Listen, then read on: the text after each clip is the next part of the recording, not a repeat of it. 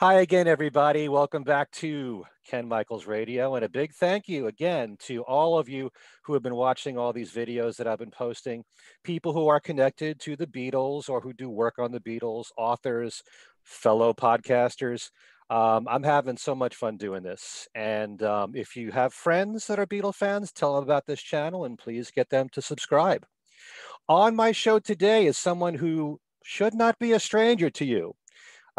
He has a very popular YouTube channel, Mean Mr. Mayo, and he's about to celebrate his 9th anniversary on YouTube with the channel. Congratulations for that. And he is also a fellow co-host of mine on the Talk More Talk, a Solo-Beatles Videocast, which airs every other Monday night at 9 p.m. Eastern on Facebook, and it's heard on every platform and watched on YouTube as well. And that's Joe Mayo. Hi, Joe. Hello, Ken. Thank you so much for having me on the show. It's great to be here. Before we get to our main concept for the show, and this is the premiere of something new called the Fab Five, why don't you tell the folks a little bit about your channel, all the things that you've done? I know you cover so much about pop culture, and you've done quite a lot on the Beatles, including something relatively new called Fab Gab. So you want to just say a few Yeah. words about that? Yeah, well, it's going to be 9 years, like you were saying, that I've been doing this, but it started out primarily just because I got back into vinyl collecting and did it as a vinyl collector's thing where a lot of people on YouTube show their acquisitions, new things they've got, talk about records, and it was basically like that. But because the Beatles are my all-time favorite, and I'm a Beatleholic and solo Beatleholic, Hmm. I decided to call myself Mean Mr. Mayo. I was looking for a title that had something to do with the Beatles. I didn't want to do the obvious like Father Mackenzie or Uncle Albert or something. They were probably Hmm. taken anyway, so I went with that. And then, besides just showing records and things like that, I started uh, making record store visit videos or hanging out at my store where a lot of people seem to like that a lot. Sometimes reviews of this and that, and I try to keep up with news and Beatle content primarily, not exclusively, but 98% maybe Hmm. Yeah. Beatles and solo Beatles stuff. And it's a great time. I've met a lot of people. It's so good to communicate with everybody and make friends. And when I go to the Fest for Beatles fans, which hasn't been for a couple of years, hopefully we're going to make it. Hmm. It's so good to meet people out there that recognize me from the channel, and you could make new buddies that way. And I really love it. Yeah. I mean, you see their names all the time in the comments, and then to see them face to face, Yeah, it's great. yeah, it sure is. Tell the folks about Fab Gab. Yeah, Fab Gab, yeah, which you mentioned. I just started that a couple of months ago. I was looking for like a kind of show, Beatles oriented show that I'm going to be doing with my friend Matthew Street.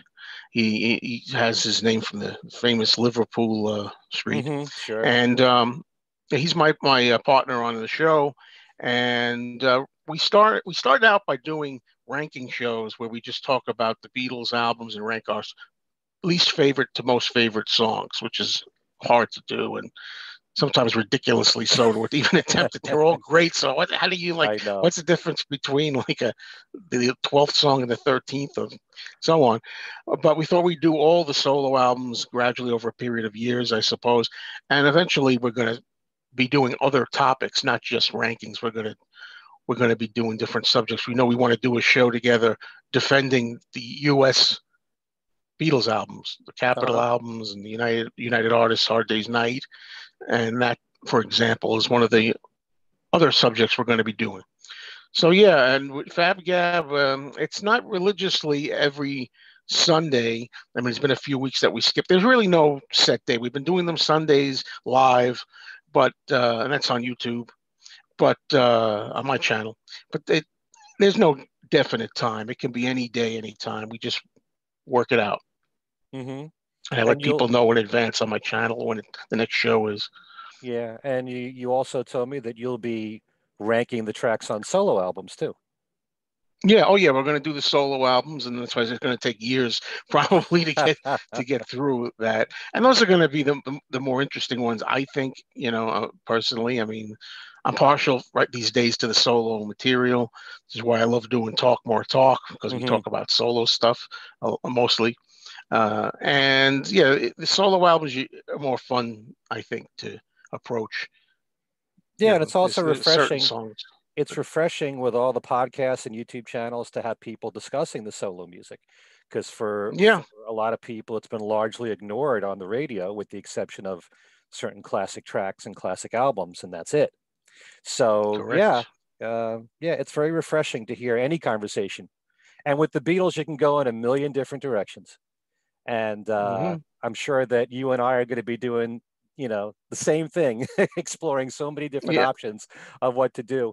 I know just recently I started something new called the Number Nine Dream Show, and we're going to continue doing that, as well as this new idea that I just started, which is called the Fab Five. And Joe has been gracious enough to be the first victim for this show, Yeah. in which what I will do is ask my guest to name a total of five albums, one from the Beatles, one each from the solo Beatles. And these are your go to albums for today. This is the album that you feel like listening to the most from each of the Beatles individually and the Beatles as a group. Now, by no means do not confuse this with what you consider their best album or your favorite album. It could be something completely different, or it could go hand in hand. It could be one and the same. The way that I look at it is this. Here's a scenario. You're going on vacation, you're packing the car, you're in a hurry, you don't have time to think. You're running to your CD shelves, like what you have behind you there, Joe, or what I have behind here. And you say, oh, I want to bring one McCartney album. Don't have time to think. What are you going to go for? What are you going to reach for? These are the albums that you want to hear the most from each of them individually and as a group. The only thing I ask for when you come up with this list is number one, no greatest hits or compilations. They don't really count as far as I'm concerned. And also, when it concerns a new release like McCartney 3 or the Plastic Ono Band box set, if those are your choices, they're because they are the albums you want to listen to, not just because it's the newest release or because you want to get more acquainted with McCartney 3. Okay. Even though it's been out now, well, almost 5 months. We're doing this now in May of 2021. And as you all know, taste can change. If I was to interview Joe a year from now, this could be a completely different list. But it's just to get into his mindset, to know what he's listening to now, and more importantly, to find out why these are the albums he's listening to the most now. So I'm going to shuffle it all up, and I'm going to start with George Harrison for you. Oh, okay. I didn't. I was wondering what order we were going to go in. Come on. I had these all together here. I wanted to also show them as I go. George Harrison. And the way I did this, Ken, I should tell you and everybody watching is that I kind of considered, like you said, go-to album in the sense that when I'm in the car, because I have a CD player in my car, Mhm. and I'll always do just what you said. I'll go over there, and it'll be like, okay, and which ones do I grab the most and want to hear for whatever reason? George Harrison is probably not very surprising out of the ones I picked here.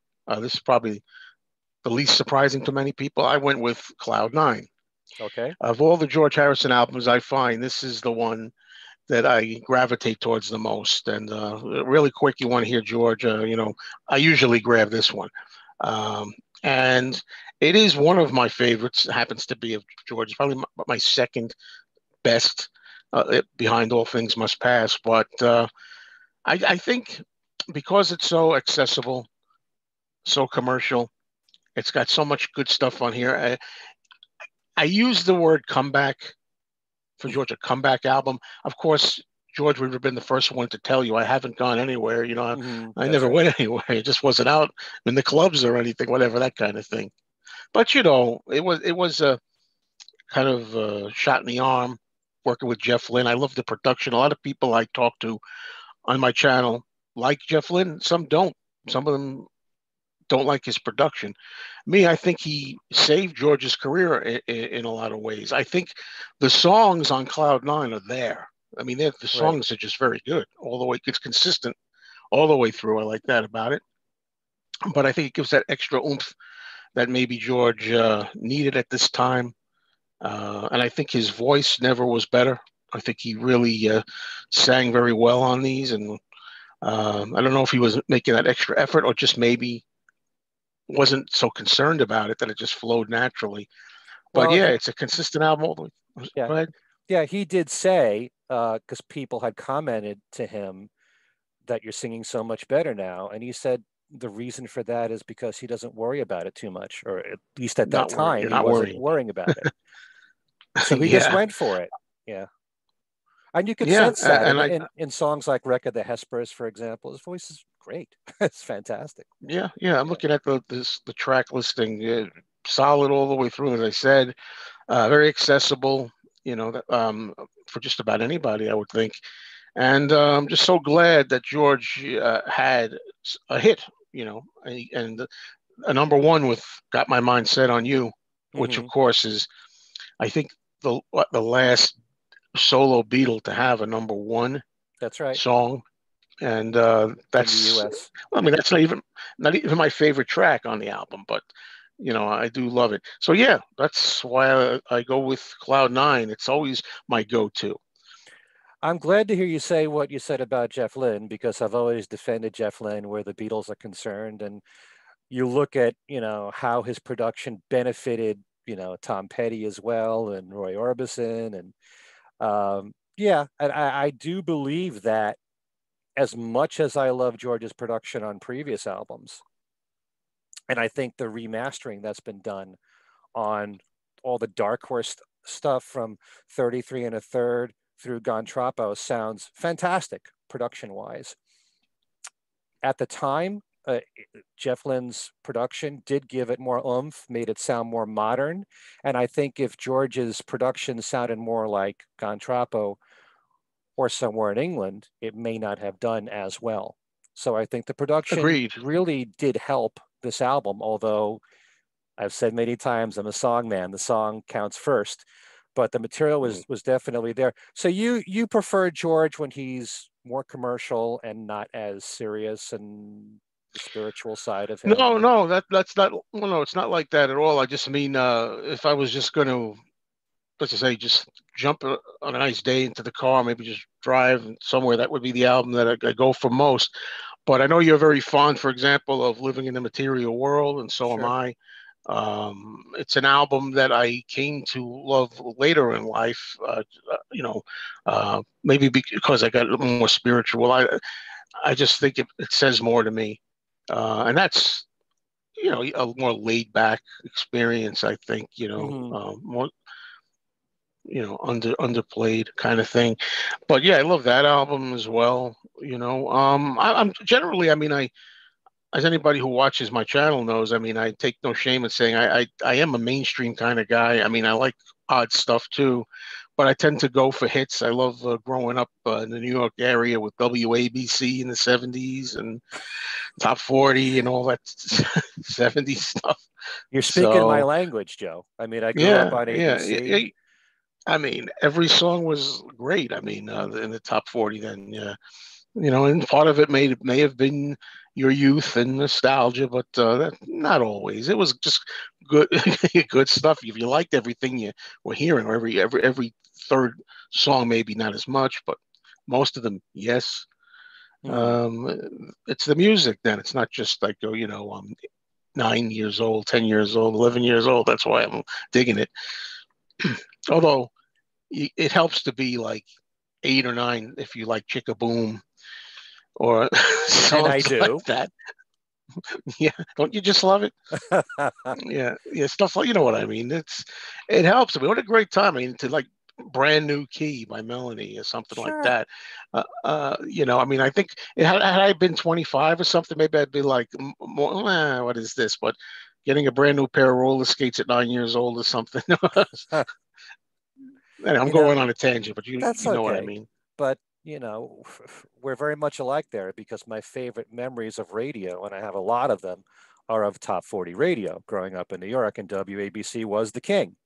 And I Mhm. loved top 40 in the 60s and the 70s too. I still followed top 40 in the 80s, but my favorite period is that early 70s when it comes to top 40, like Melody, Have all Yeah, the stuff, Gilbert O'Sullivan, all the hits of say 70 through 75, you know, mm, that's that's the part. uh Yeah, Get that's Down by Gilbert O'Sullivan. there you go. We could do a show just on this, just reminiscing and Oh, feeling good. definitely, definitely. Top 40 was a big influence on me because, like the Beatles, I was exposed to so many different styles of music, and it was all played, whether it was country, whether it was bubblegum, whether it was rock, whether it was progressive rock.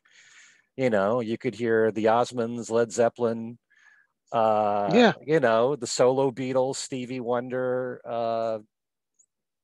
country music, Charlie Rich, all on the same channel. And that's what I loved about it. So between that and the Beatles, and you what could my be hearing parents, like yeah.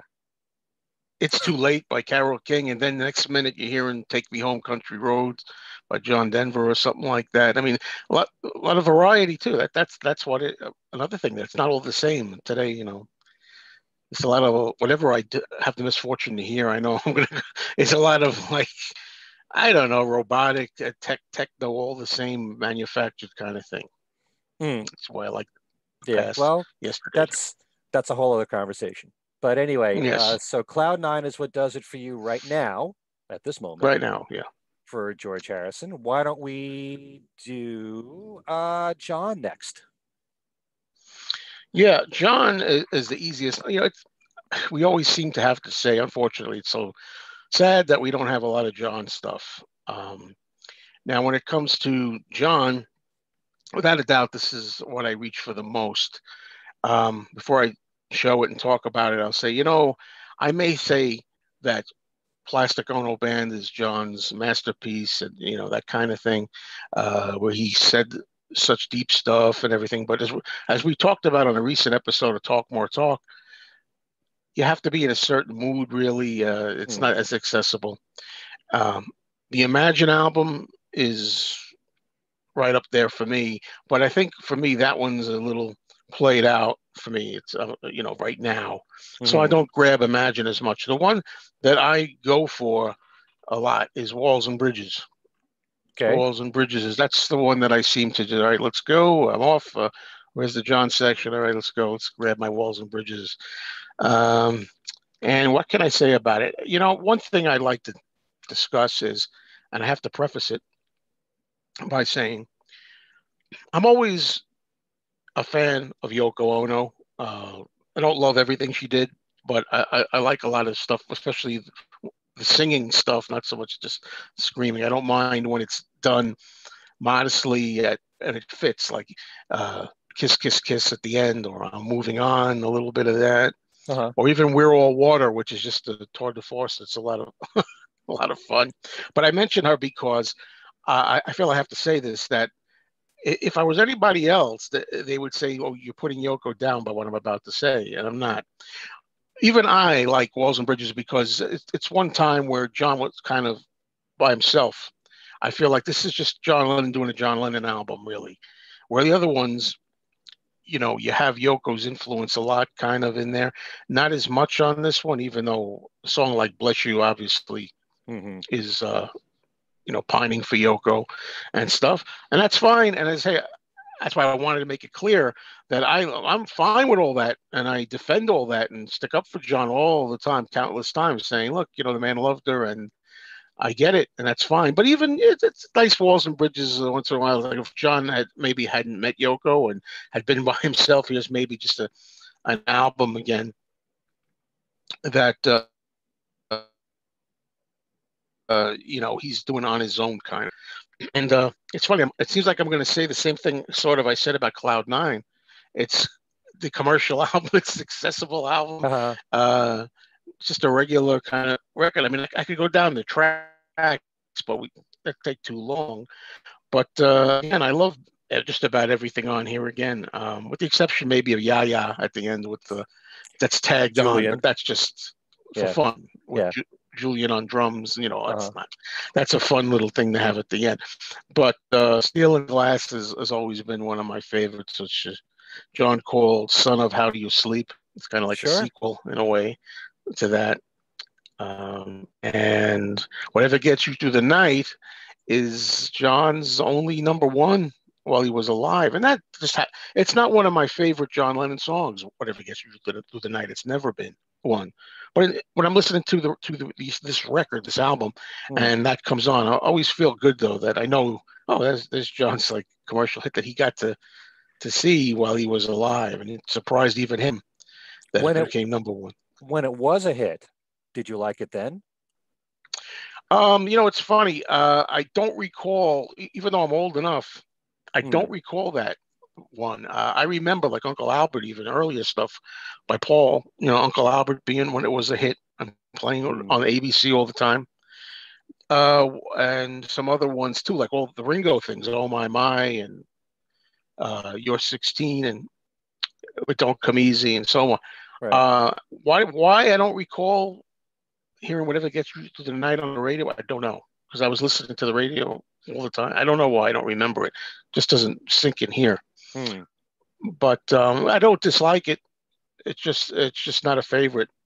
But yeah, I think it's that again a feeling. This is John kind of making an album that's just a I don't know a regular guy's album kind of in a way. I don't know. It's like and it's not so much that he's doing politics like on Sometime in New York City or Give Me Some Truth on Imagine, or he's just completely soul searching and casting out his demons like he did on Plastic Ono Band. Right. Although there's some of that here too with Scared and so on, where Sure. he's kind of like talking about what bothers him and going down on love.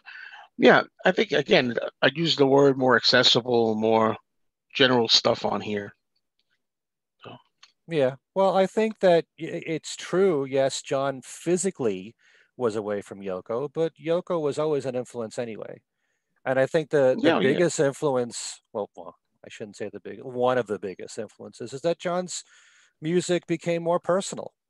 He really spoke his mind a lot. And it didn't really matter whether Yoko was in the room or not, because, like you said, a song like Bless You or Going Down on Love are deeply personal songs talking about his Mm-hmm, relationship with her.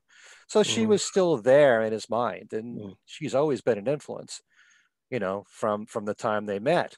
But yeah, I can understand that this was John on his own, and Yoko wasn't in the studio with him, like during Plastic Ono Band or Imagine, sometime in New York City. Yeah, I understand what you mean about that, and definitely Steel and Glass. I agree with you there. Terrific, terrific. Oh, John's vocals. They're soaring in that when he's holding that long note. Yeah, you that's know, right. Yeah, it's yeah. amazing, and I love the strings on there and the horns. Yeah, and I miss the horns. Give Me Some Truth was such a great compilation that was Yeah. put together. But the only real criticism I have of that wonderful release overall is that the horns missing. They were taken out for that Hmm. particular Yeah. mastering, mixing. Excuse What was me, the remix. reason? What was the reason Sean gave for that? Do you remember? Oh, I don't know if it was 100% his thoughts or not. I don't really. I'm not sure of that. Okay, but I always felt that John used horns really well on his recordings, like on Steel and Glass, like on What You Got. Made Yeah, it yeah. such a funky track, and you know, stuff like Cleanup Time, for example. Uh, yeah, Love yeah. that. I'm a fan. I'm a fan of horns. That's another thing I find. We all have different tastes. So some people don't like that. They don't like brass or stuff in their rock music, pop music. Hmm, I've heard that from time to time. Me, I like I do. Big Chicago fan. it. Good example. Yeah. That's a good example. Okay. Why don't we stick the Beatles right in the middle? You know what's interesting? This is fascinating me because just by coincidence, the first three that we're doing are the only times where I had one easy. I had one album. When it comes to Paul and Ringo, I have more than one, but I'll get to that. I'm gonna stick with one, but I'm Okay. gonna kind of Beatles. You would think, well, the Beatles, you must have like 13 or something like that, right? Hmm. Yeah, the one this has been for the longest time, the one that I gravitate to the most. I love all the Beatles stuff. It's always something you have to say, right? Well, Yeah. everybody, I love all the Beatles. Don't attack me or anything, Don't throw rocks. Um, and that goes from the early stuff, the middle stuff, the latest stuff. But I think my favorite era is early Beatles. If you know, so again, when it comes to just grabbing something and going and listening to music, I tend to want to go for the more raw, early, primitive, upbeat stuff. And this is an unpopular opinion in many people's eyes, I think, for Beatles. It's with the Beatles. This Hmm. is the most played Beatles album by me of the UK. If it were talking the US, it would be the Beatles' second album. That's my all-time favorite Beatles album. A lot of people know that about me. That's my favorite Beatles album of any kind. If you want to just say anything goes, it's a Beatles' second album. Uh, but it's funny too because there's a lot of stuff here from Beatles' second album, but there's also stuff on here that was on the Meet the Beatles Sure. Capital. So all that whole thing, Meet the Beatles, Beatles' second album with the Beatles. Why is it that I picked this? Well, as I say, early energy. The Beatles are even more seasoned, even a little bit than they were for Please Please Me. They get even better. Hmm. Um, and I think that they just have that hungry, primal energy to it. It's like a heavily driven album, and everything here just like effortlessly appeals. It just goes all the way through the 14 tracks from It Won't Be Long, opening up with the Yeah Yeah of It Won't Be Long, Hmm. all the way to what I think maybe my favorite cover song done by the Beatles, Money, That's What I Want. Hmm. Toss up between Twist and Shout or Money, but Twist and Shout's again a bit, done to death in a way. But Right. Money, with the way John screams that you could believe that he wants that money more than anything else by everything he screams through his vocal cords. It's wonderful. Every George shines on here on Roll Over Beethoven. I love Ringo and I Want to Be Your Man, but I Hmm. did also love him on the song Boys. So there you go. I just love it. All My Loving. I always say the number one single that should have been really. It should have been nice if they put Hmm. that out as a single. Don't Bother Me. Yeah, I mentioned George. George put the song down because it was his first song, and I can understand that from an artist standpoint. You're the artist and you're closer to it. You're like, well, it's not one of my best songs. I just something I wrote. I love it. I love it It's got too. a real haunting feel to it, and it's moody. I really adore that song. And All I've Got to Do, like with John.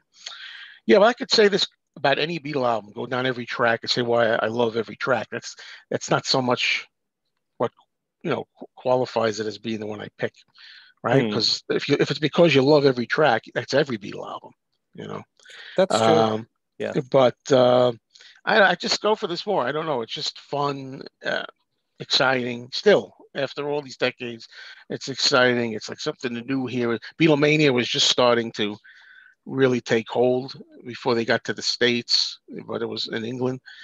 And yeah, I get that feeling every time. It seems so fresh to me, even though it's as old as it is. Yeah, it's pretty interesting. I mean, you're going to get so many different opinions from Beatle fans, and I often question, as I have done on various podcasts and recently on things we said today, why the later Beatles stuff is what always charts and the early Beatles stuff does not. And some people think that early Beatles music sounds dated. And, I can understand some of it in this day and age may sound that way. But Yeah, at the same time, I love the innocence of that time. And even in their early albums, there was innovation, and you could see once you look at the British albums in particular, even going from, as you said, from Please Please Me to With the Beatles, there's a progression there. There was an advancement in the songwriting, it was a little bit more complex. And it's always funny. I mean, you talked about George Harrison and his comments about "Don't Bother Me." You should never expect the artist himself to feel the same way that the fans do. They could be Right. far more sensitive to their own work. Yeah. And the fact that this was his first, complete composition by himself. But what I love about Don't Bother Me is that even early on, you could tell that George's compositions were different from Lennon and McCartney's. He had his own style, you Mm-hmm. know. So it sticks out like a sore thumb. Don't Bother Me, and in a good way. And Yeah, yeah, it is different from everything else on. I don't know if it's just the arrangement too, if that has something to do with it. hmm, The sounds that they have on there are a little different, but yeah, but no, it's definitely, and it's also kind of, uh, I don't know, the negativity of it. I got no time for you right now. Don't bother me. Kind yeah, of thing. That's interesting. there's a lot of that in George's music. That's just who he Yeah, is. yeah, And yeah, but you talked about songs that could have been singles, and definitely "All My Lovin'" is one of them. yeah. But "It Won't Be Long" could have Well, worked as far as I'm it won't be concerned. long. Sure, sure. You I know, love Not a Second Time on here again. It's uh-huh. I love that. It's one of my favorite John Beatles songs of all. Again, it has a dark feel to it, and it's not just like la la la. Let's sing from me to you or something. I'm trying to think of a good example Right. comparison. But no, that's a little bit more meat to it. Yeah, that's I agree with everything you said there. Not a Second Time is a favorite for me. I think for Al Sussman when I just interviewed him as well. Oh yeah. Um, yeah, but probably in addition to the music being great, you probably feel a little bit nostalgic in the fact that you were brought up on the American albums, and Meet the Mm-hmm. Beatles and the Beatles' second album are probably near and dear to you. And for Mm-hmm. me, Meet the Beatles was my first Beatles album, so there'll always be some attachment there. And if you combine the two and you got the songs on with the Beatles from there, you can understand why, you know, that's an added plus. Yeah, and it's always strange to me that when a lot of times when fans on social media, ranking their Beatle albums with the Beatles always goes near the bottom. I mean, with Beatles for Sale tends to like get less, and I think that's because in their minds the covers. I think they think, well, there's more covers on here than. Hmm. I mean, that's the rationale, but it's all subjective. Whatever it is a person likes or better than others is their own reasoning. You Hmm. know, but I just love the excitement and energy of it. A lot of times I think the Beatles, when it comes to the cover songs, they did were sometimes better than the originals, and or a lot of times just as good, if not better, than the originals. And that, yeah, I'm biased because I'm a big Beatles fan, but Yep. I think so. I mean, as much as I love like Buddy Holly, I think like the Beatles' "Words of Love" even better than Buddy Holly's, for example. The It's nice to harmonies on have, that, yeah, you the know. three-part harmony makes a big difference. But Yeah. yeah, all right. That is a great choice right there. And so let's move on and do Ringo next. Somehow I thought Paul would be safe for last, but To he has me, so much yeah, stuff. he's Yeah, got to that's be the the most thing. difficult, You got over Well, that's what 30 I'm saying. albums. Yeah. All right, this is now. You see, I wonder how I'm going to play this because I'm realizing there's a pattern here, but I don't want to sound too redundant. But the way I'm going to say this, just to show you, of course, I have a few runners up for this one. Of course, I have the Ringo album. Hmm. I'll go for the Ringo album. It's enough said. I mean, uh, it's a classic album, probably his best album. But I tend to grab this, but I'm not going to put it to number one because it's not the one I listen to the most. I grab this a lot too. Stop Hmm. and Smell the Roses. Now this saves me in that sense, and it's a little more unusual. You know what I mean? Uh-huh. Uh, I'll grab. I don't know why Ringo. I seem to have more different albums that I grab than the other three. So Stop and Smell the Roses. But the one that I went to, um, again, this is kind of following Cloud Nine and so on. Is Hmm. Time Takes Time. Nothing wrong I with that. much like Cloud Nine, I would call this one, Ringo's second best album, in my opinion, after the Ringo album. And I always urge people to listen to this, fans, especially fans who kind of underrate Ringo or don't think that he's worth their time as much as Paul or John, George. Um, I don't have to have Ringo or any of the Beatles sound like the Beatles in order to enjoy it, you know. But if that's your thing and you need the Beatles feeling too, a lot of Beatlesque songs on here, Beatles sounding Definitely. songs on here with Jellyfish, Mhm. uh, and the way it's produced here again. Don Peter Asher, Don Was, Jeff Lynne, Phil Ramone, Mhm. uh, Weight of the World. Look, we could go forever on a show with this, which hopefully we will do. Why the heck wasn't that a big hit single? Because it's not about. I know why. Because I'm answering my own question. It's not about the quality of the songs. The song quality's there. It's just the radio, and Ringo was kind of written off by people still at that time, I think, and it's just this album, folks, is a consistent album. Another one, great all the way through. It's Ringo, definitely. I'm safe in calling it a comeback album.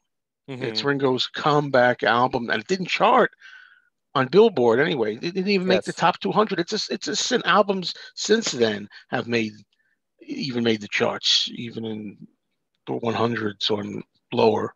Yeah. Uh, I don't know what I could say. It's commercial. There you go. There's that word again. Maybe that's why the ones. I mean, if I'm listening at home, I'm just going to listen and relax, lie down, and listen. I can listen to almost anything. When I'm out and about, I want to hear something more zippy, commercial, Hmm. fun, makes you feel good. This album's all those things: zippy, commercial, fun, makes you feel good, upbeat for the most part. I mean, really happy. Um, I can't say enough about "Time Takes Time," and I regret so much for Ringo's sake that it wasn't. I wouldn't say a hit, but it should have made the charts, and you know, it didn't. May I echo those words, Joe? Please do.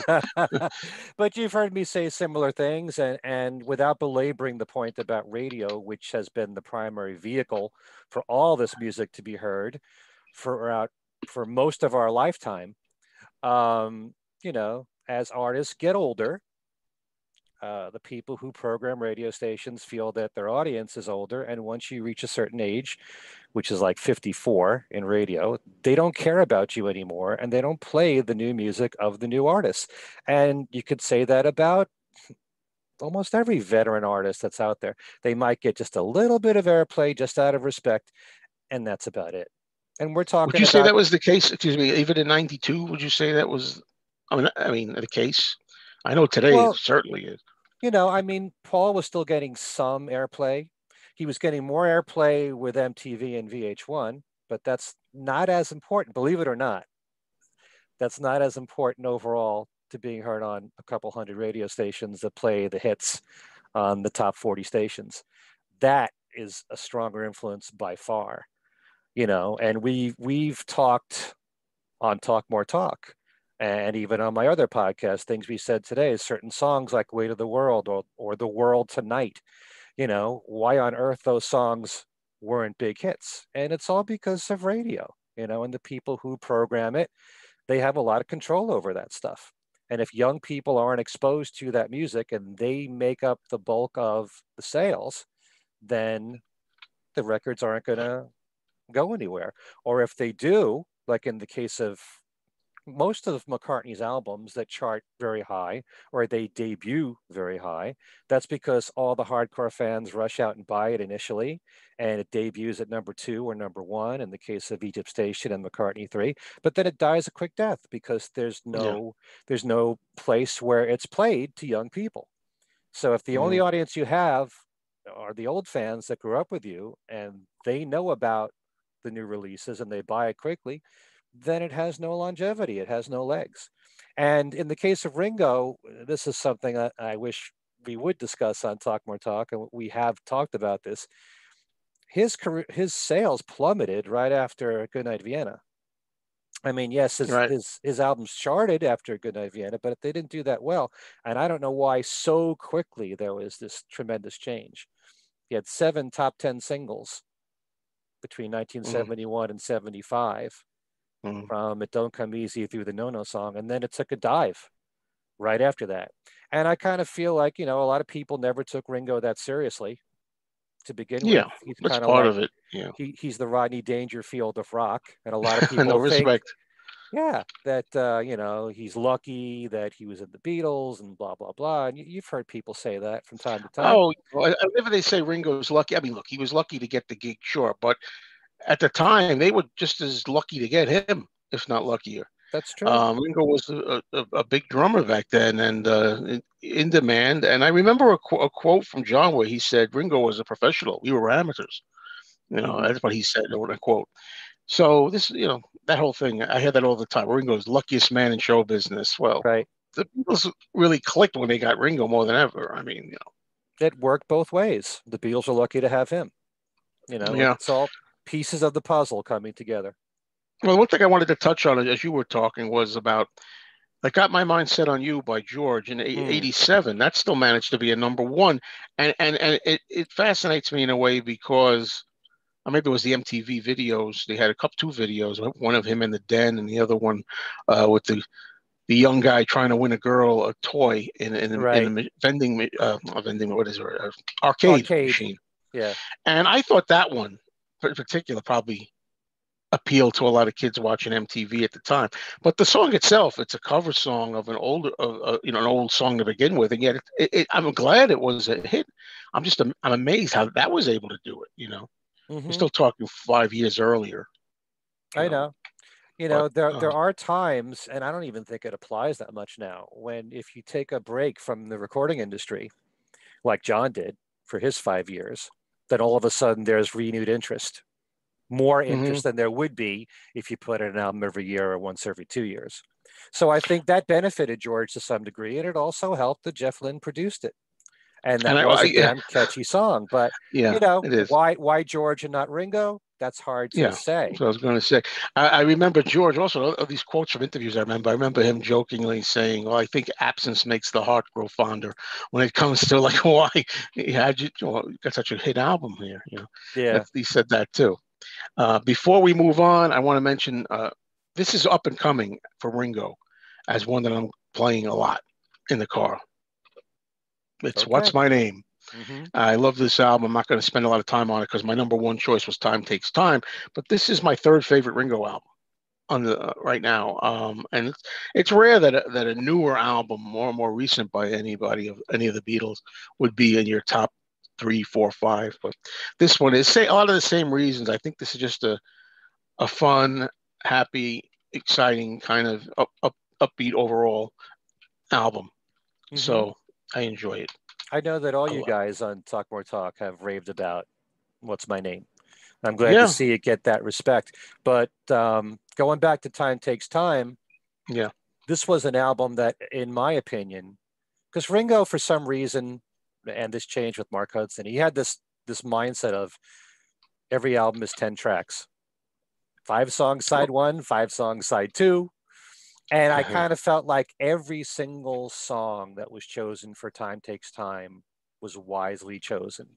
This was the best of the material that he was handed, and they all work really well. I mean, you talk about Weight of the World, in a Heartbeat is a song that, if it was the 70s, especially in that first 5 years of the 70s, if Ringo had released that as a single, my God, that's so Beatles and Beach Boys mixed together. Yeah, It's got yeah. a Don't Worry Baby feel to it. And, every song on there has commercial appeal. Yeah, and you could say that about a lot of the songs. If only it had been in the '70s, or because it's true, and that includes "Weight of the World." I think I love "Don't Go Where the Road Don't Go" also on here Mm. because he's talking about his battles, I guess, that he's had over the years with alcohol and stuff, and he's trying to get on track. I love that. But there's so many songs in here. All in the Name of Love. After all these years, I don't believe you. In a Heartbeat. Yeah. Golden Blunders. Well, that's Golden Blunders. Is that a? That's a I Posies put myself. song. There you go. See, I knew I was right. I Yeah. didn't know who it was, but it wasn't. It was a song by somebody else. Yeah, Peter Asher. Yeah, that's another thing about this album. Well, I would say this about everybody except Jeff Lynne, but I can't tell the difference between a Peter Asher production and a Phil Ramone production and a Don Was production. Jeff Lynne kind of sticks out a little bit, Yeah. but the others really had a consistent sound throughout. And it was really produced extremely well. I don't believe you for anyone that really wants Ringo to sound like the Beatles. I don't believe you was like 1965 Ringo. That's like what goes on. What goes on? Yeah, It really is, if you think that about it. part. Yeah. Well, Yeah, the main chorus. yeah, yeah, very much so. All Yeah. right, very good. Definitely, I agree there with Joe. If you've never listened to Time Takes Time, please do so. It's a solid album, all 10 tracks. Um, and so our final selection is from Mr. McCartney.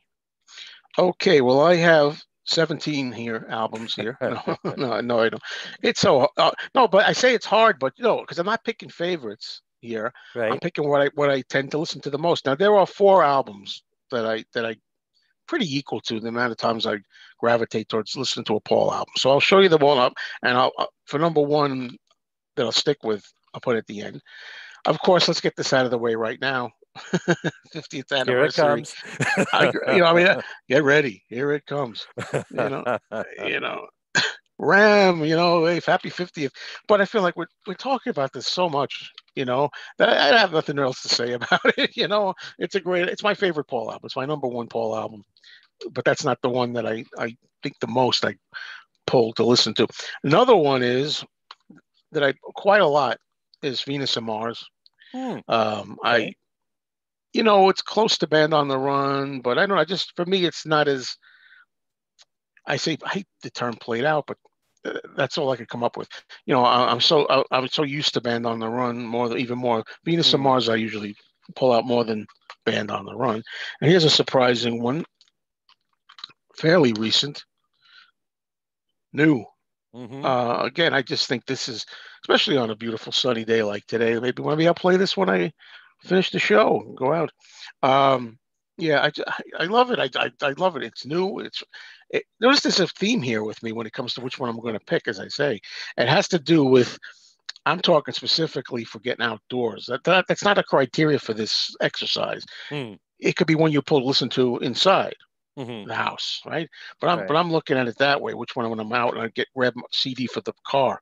Yeah, this is just so uplifting and fresh and new and new.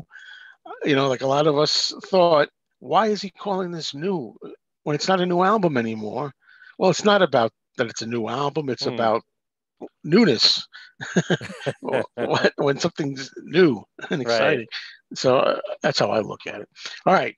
So now let's go. This is definitely the last one I'm going to show you is my number one that I picked the most without question. And it's going to like throw some people back a little bit, Okay. Ooh, back to the interesting. egg. Yeah, Very interesting. finally, it's not all the most commercial, typical ones for me, right? Okay. Why now? I was 17 when this came out. I think it's the first Paul album, with Paul that I bought when it was new, that I went to the store with my own money to buy. So there's a little nostalgia factor in the times, but I've always liked the fact that this was Paul with wings, I should say, and wings, um, rocking out more, and Paul trying to. I don't know. He says punk, but I don't know if there's that much punk on here than Spin It On. You could loosely call it punk. Maybe Old Uh, Siam, sir. Old Maybe. Siam Sir, which is my favorite track on the album, Old Siam Sir, by Okay. the way. I would say To You has an element of punk to it and rawness. Yeah. As much, again, I'm not going to criticize too much, but I like the whole album start to finish. Although I love Baby's Request and I love After the Ball, stuff like that. Hmm. Doesn't They don't seem to fit here to me as well. The style of all heavy raunchy stuff. But I mean, I love them. But yeah, I think also because the fact that I was 17, it reminds me of those times. 1979. Hmm. And I do like the music. It's not just for nostalgia, but I think it's also that, again, it's not something that you hear all the time. There weren't really any big singles on here. Am I right? I mean, they Well, didn't really do that much. Getting Uh, closer went to number 20 in the United oh, I didn't know it States. got that high. And Huh. Arrow Through Me, I believe, went to 29. Yeah, and at the time, you're talking about also seeing those videos. There was that show, Back to the Egg, on TV Mm-hmm. that showed you the promo films, videos, whatnot Right. for so many of the songs, which I'm hoping we get an archive of this because I want to see those and everything. And I love Denny Lane's Again and Again and Again. Mm-hmm. It's one of my favorite Denny Lane songs on here. But I think this might be my favorite lineup of Wings. I love Steve Holley and Lawrence Juber. You Okay. know, I mean, not to take anything away from Joe English or well, I don't know. It's hard to say because I also love Jimmy McCulloch, so I really don't know. Jimmy on on Junior's Farm and stuff. It's oh, geez, it's so hard. And Venus and Mars. Yeah, I think it's that it's more fresh to me in the sense that it's not played to death. Even though I'm But playing it to death, yeah, you know what I mean? Does that make any sense? It's not Band on the Run, I can relate, again, you know. Jet again. Because yeah, there's so many great songs, but boy, especially the way back to radio, the way some of the commercial radio stations around here are doing it. You hear, how did that ever happen? We got to talk about that one day off camera. How did it ever happen where there's like you play the same 15, 20 songs in rotation? If you're listening one morning at work, say at 9 o'clock in the morning, you'll hear these same 10, 15 songs. Then maybe if you listen at night, the next day they play them then, but it's the same rotation of Hmm. classic oldies. And Well, we can get into that on Talk More Talk, or even just very briefly. I can tell you a lot of testing is done in the business as to what songs work well, what people want to hear, and certainly in the case of classic rock radio, a lot of stations will only play the same 300 songs or 500 songs with no variation. So I can automatically tell you on classic rock that when it comes to McCartney, you're only going to hear Band on the Run, Maybe I'm Amazed, Jet, Live and Let Die. That's yeah, basically it. Maybe Let Me Roll It. And I'm not talking yeah, about Beatles shows on the weekend. I'm just talking about what no, you would normally hear. And it's sad because at one time they were playing a lot of other music, especially when it first came out. And I know exactly how you feel about these albums sounding fresh because I'll never deny Band on the Run is a great album, but there can be fatigue with certain albums that have been played out, which I think Sgt. Pepper has suffered for that reason. I think it was heralded so much, and everybody heard what a great album it was, and what a game changer it was, and everything that people now want to turn to Revolver and Rubber Soul and I hate to say the lesser known because they're all well known, but I'm yeah, just saying, not the ones that are played out as much. And Venus and Mars always suffered from being the follow up from Band on the Run. And a lot of people love Venus and Mars now because it sounds so fresh. And, why on yeah. earth you still hear Band on the Run, but you don't hear Venus and Mars Rock Show on the radio? Come on, that's a crime. And that's why I picked that one too. When I listened to that a lot more than Band on the Run. Yeah. And Back to the Egg has got some really, edgy stuff that you wish Paul would do more often, like Spin It On and I Love To You and Old Siamser and those songs. But yeah, that's one of the ones that a lot of people feel is a very underrated McCartney Wings album. And I'm Yeah, I glad think you. it's getting more attention now. In my experience, people are rediscovering it. I think this is pretty good. There are other albums that I'm still waiting for that to happen. Like, for example, Off the Ground. I'm waiting for people to get that album off the ground and put it up a little bit. Yeah, but one of the great developments in recent years are these archival box sets coming out, and it's made people reassess these albums. And you're finding, as we've said with when McCartney 3 came out, people appreciating the DIY albums more. I think there's been more of a trend towards simpler production, not polished production, not layered as much, So I think you're going to find, if this trend continues, more people appreciating, hopefully, the whole 70s body of work of McCartney. I'd like to see it all appreciated. But, Mm. there's a similarity there. There's something to be said about the time when Paul, who always had some control over the production, even when he has a co-producer, but it was more his production in the 70s. It was more Mm. his, pure McCartney, if you will, sound. But I think a lot of people are gravitating towards that right now, and a lot of young people too. But everyone's different. But Well, there's again when it comes to solo material, there's so much out there. I love it. My friend Anthony. Hey, Anthony. If he watches this, he was just saying again the other day. Oh, the Beatles could have went on longer. They should have went on at least till '78.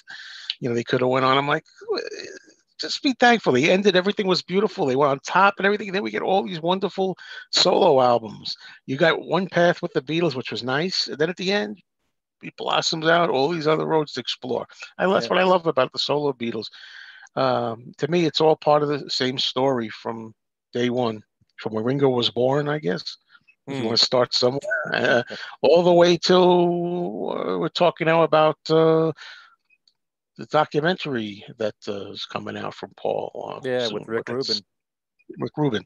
Yeah. Whatever it is, I mean, it's all still part of it until it's all not, and then everyone's gone, and then still there'll be product coming out too. But Well, I'm really very glad to hear you say all that you're saying, because these are the words that I've been saying on the radio for almost 40 years and, now. and I didn't plagiarize it, folks. I didn't even know that. So, Yeah, well, but I'm just saying that to me, it's all been one long continuous oh, that part, thread yeah. I here. mean, I know you. Of course, I know you're a huge fan of the solo music. I know that.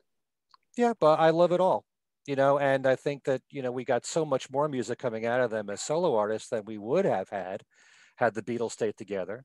Of Mm. course, a lot of people will debate this whole thing. What if you had both at the same time?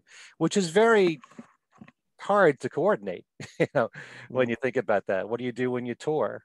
What if the Beatles were to ever tour again? How much would be solo stuff? Would there ever be solo stuff? How do Mm. you mix it all together? It's not easy. If you think Mm. about bands like the Eagles and Genesis, and how do they handle that kind of thing? Yeah, And well, how, in retrospect, it worked out well. I mean, you can't argue with the success. It ended well.